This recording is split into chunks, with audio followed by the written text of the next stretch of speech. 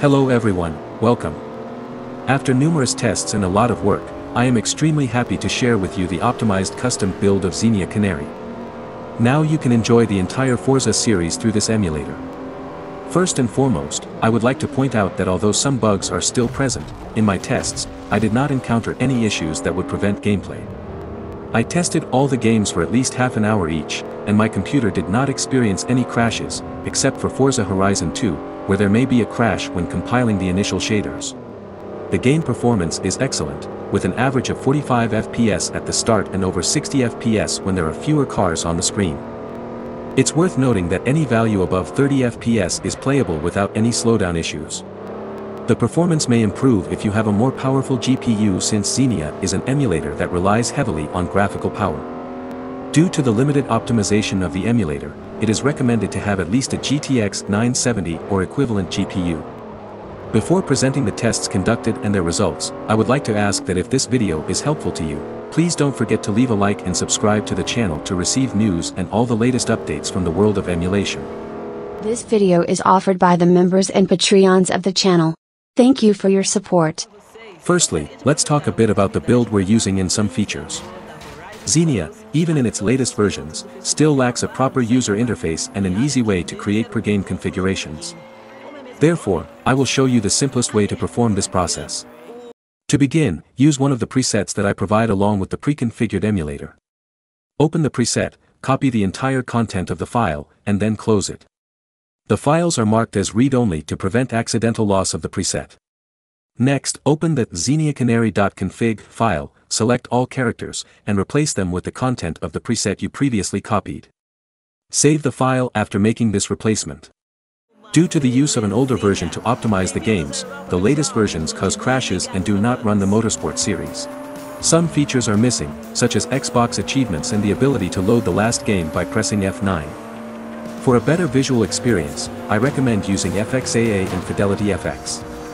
Other settings you can adjust include game resolution and language, but I won't go into detail on that subject. Most tests were conducted with NTSC versions of the games and in RGH games. For those who are unfamiliar, there are two file formats, RGH, which are extracted and decrypted files from Xbox 360 disks and usually take up less disk space as they don't include dumps or empty files, and ISO format, which is the complete image of the Xbox 360 disk with all its elements. In general, I recommend always using the RGH format due to its disk space savings and convenience. For those who are not familiar with Xenia, it is one of the latest emulators in terms of development but is still in an early stage. It may have audio issues, some games may have problems with saves, and as mentioned earlier, the lack of a user interface along with the need to configure it solely through command lines can discourage those who are less experienced with emulators. Now let's talk about the game Forza Horizon 1. It is perfectly possible to play the game from start to finish, however, there are some bugs to be mentioned. The user interface flickers, which can cause some discomfort during gameplay, especially because the elements on the screen are constantly flickering. Another issue is related to vehicle thumbnails. Most of them appear normally, but some may have problems with the thumbnail display, and so far, there is no definitive solution for this. To play Forza Horizon 1, you need to use the specific preset for the game. Although it is possible to play Forza Horizon 1 on the latest versions of Xenia, I cannot confidently say if the stability is good in those cases. Regarding Forza Horizon 2, I didn't encounter as many issues compared to the first game. Except for a minor issue with car shadow blurring, I didn't notice any problems with vehicle thumbnails, and the performance is also very good, reaching close to 60 FPS most of the time. During half an hour of testing, those were the only issues I observed. It's worth noting that the game may experience a crash during the initial startup, but after that, everything worked perfectly. Now let's talk about Forza Motorsport, starting with Forza Motorsport 2. All the games in the Forza Motorsport series should use the preset with the same name to function correctly. Among all the games I tested, this one had the weakest performance, perhaps due to the choice of a track with many graphical elements. Generally, the game maintains an average of 45 FPS, and I didn't encounter any major issues during the test. This was one of the games where I spent less testing time because even in arcade mode, the game has very little content available. When dealing with Forza Motorsport 3, I encountered several issues for which I couldn't find suitable solutions. One of the main problems is the presence of square-shaped shadows on cars.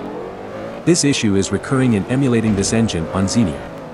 In the case of Forza Motorsport 4, I was able to fix this problem by making various changes to the game's configuration parameters and inserting specific code for the emulator to render the shadows correctly. However, for Forza Motorsport 3, I couldn't find the necessary parameter to fix the shadows, and it seems that the community, in general, isn't very interested in this game. Despite my efforts to find a solution, I couldn't find any forums or posts explaining how to fix this issue. Therefore, when playing this game, be aware that you will encounter problems with the shadows. However, if you wish, it is still possible to play the game even with these issues. The game's performance is not bad, averaging around 40 FPS when there are multiple cars on the screen and around 50 FPS when there are fewer cars. If you want to install the content from the second disk, you need to copy all the contents of the media folder to the DLC folder of your game. You can find more details about this process in the video available in the background. To access these files, you need to use a game in RGH format or extract the files from the ISO. Lastly, let's talk about Forza Motorsport 4. This is the most problematic game in the series when it comes to emulation, with several issues in the emulator, such as square shadows, crashes when starting the game, problems with car thumbnails, and sun rays that completely blind the vision. After 2 weeks of work and research to optimize as much as possible and avoid crashes, I can say that I managed to fix 90% of the issues. Currently, I have over 15 hours of gameplay in the career mode, and I haven't experienced major performance drops or crashes, both when starting the game and during gameplay. In the description, I will provide a file with all the fixes I have gathered so far. It works perfectly with the NTSC version of the game. I haven't tested it on any PAL version. To use it, you need to have the game in NTSC RGH format and extract and replace the files in the root folder of the disk. With this fix, I was able to solve the issue of square shadows during races and special events. However, I couldn't fix the problem with shadows when taking photos or in the game's interface because when I insert the configuration parameter, the game crashes or simply doesn't load. The crashes have been completely fixed in the version of the emulator I am using.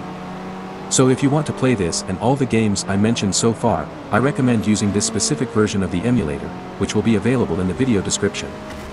The fixes for the sun rays have been made, but at a cost. To solve the problem that was hindering gameplay, I had to disable the sun on all tracks. The only two issues that still persist are the ones I mentioned before, square shadows when taking car photos and, in some cars, the thumbnails may have bugs, making them unrecognizable. However, these issues have been greatly reduced. In my current career, I have around 15 cars, and only one of them has a bugged thumbnail. Now, I rely on your help. Even though I have tested many events, there may still be events or tracks that don't have the corrected configuration parameter and, therefore, still have square shadows. If you encounter any bugs, please let me know through the comments of this video, stating which track you were playing and in which mode. For example, Suzuka, bowling mode. This way, I can check if it's a problem I can solve or not. If I can, I will release a new version of the fix. For those who want to install the second disc, the process is the same as Forza Motorsport 3. Simply copy the contents of the media folder from disk 2 to the DLC folder of your game in Xenia. However, I recommend checking out the Forza Plus project, which offers various enhancements and new methods to play Forza Motorsport 4. The link will be available in the video description. To install it, simply extract all the contents into the DLC folder of your game. So, guys, that was the video. I hope it was helpful in some way. If you liked the content, don't forget to leave a like and subscribe to the channel. Thank you all, and see you in the next video.